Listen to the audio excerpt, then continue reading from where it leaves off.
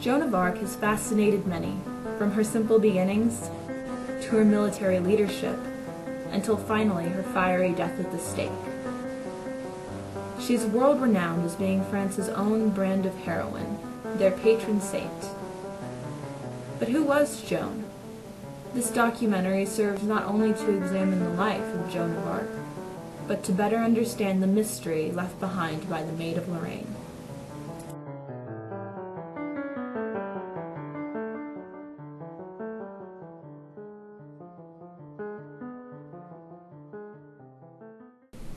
Joan of Arc was born in 1412 to Jacques d'Arc and to Isabelle Romée.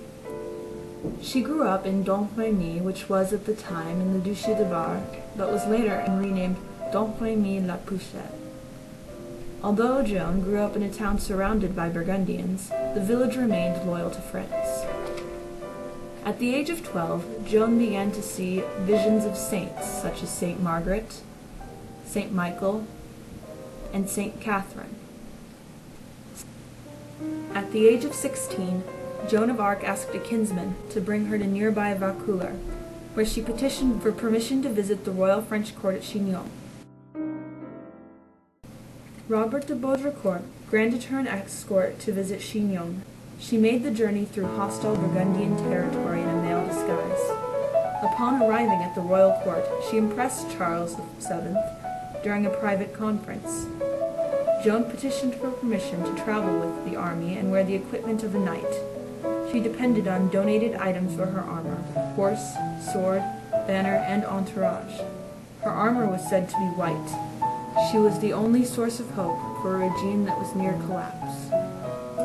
Joan arrived at the siege of Orleans on the 29th of April, 1429. The extent of her actual military leadership is a subject of historical debate.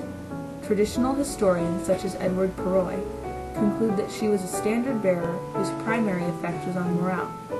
Recent scholarship that focuses on the nullification trial testimony asserts that her fellow officers esteemed her as a skilled tactician and a successful strategist.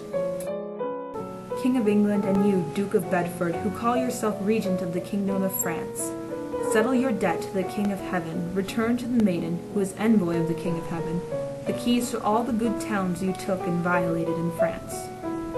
Joan of Arc's letter to the English, March or April, 1429.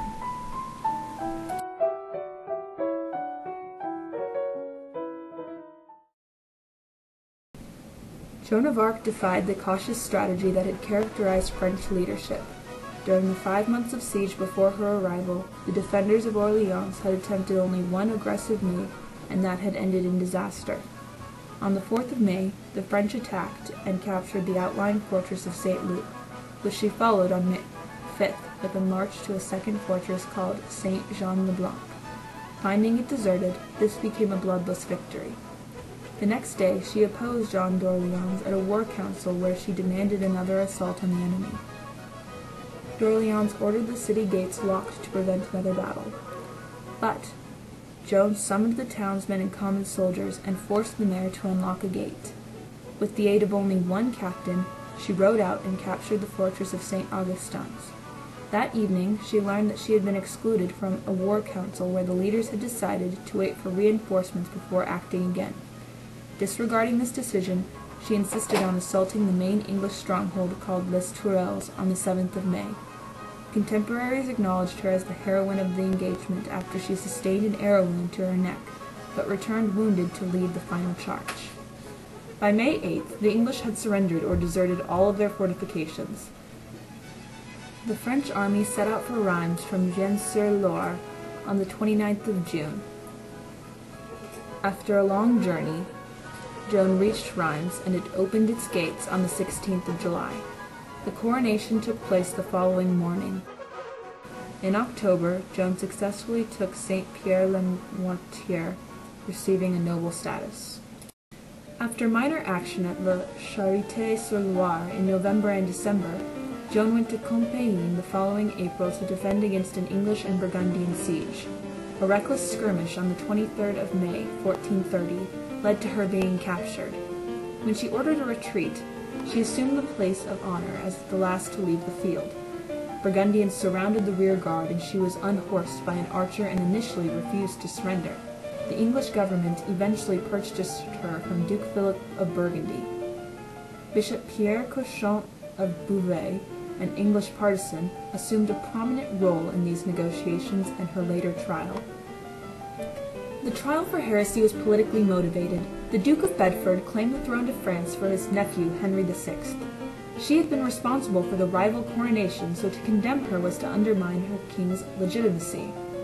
Legal proceedings commenced on the 9th of January, 1431, at Rouen, the seat of the English occupation government. The procedure was irregular on a number of points. Several court functionaries later testified that the significant portions of the transcript were altered in her disfavor. Many clerics served under compulsion, including the inquisitor Jean Lemaitre, and even a few received death threats from the English.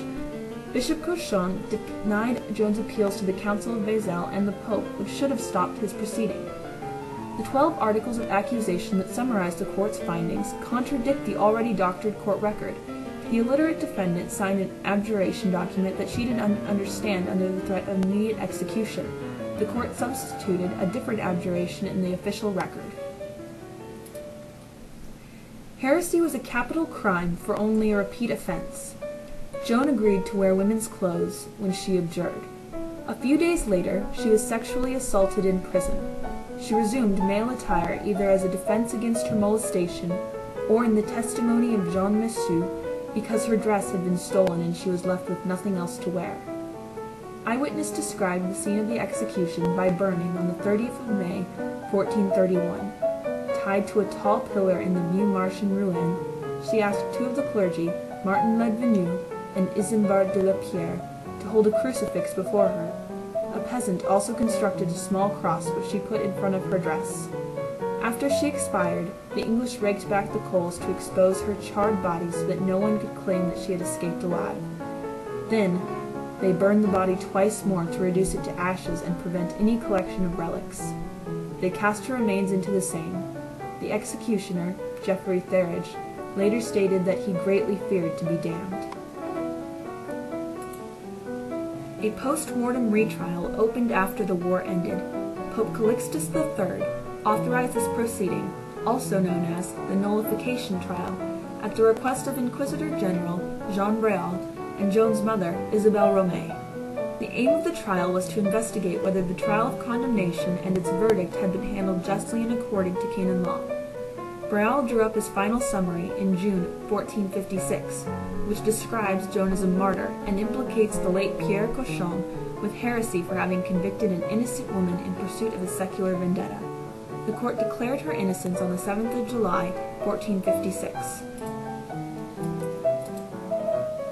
It was the publication of works by secular historians in the mid-19th century which seems to have sparked widespread public efforts to ask the Church to officially canonize Joan of Arc. From 1849 to 1878, Felix Dunlop and the Bishop of Orleans led efforts which culminated in Joan of Arc's beatification in 1909, held in Notre Dame de Paris. During the subsequent fighting in France during World War I, Allied troops carried her image into battle with them. During one battle, French troops interpreted a German spotlight image projected onto low-lying clouds as an appearance by Joan, which greatly bolstered their morale. Her canonization came on the 16th of May, 1920. Over 30,000 people attended the ceremony in Rome, including 140 descendants of Joan of Arc's family.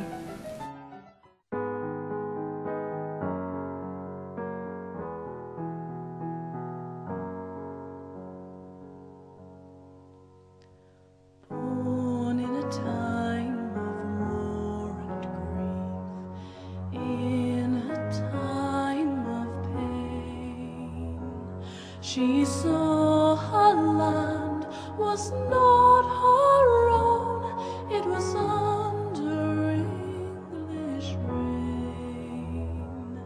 She heard a voice from up above, the voice of her dear Lord.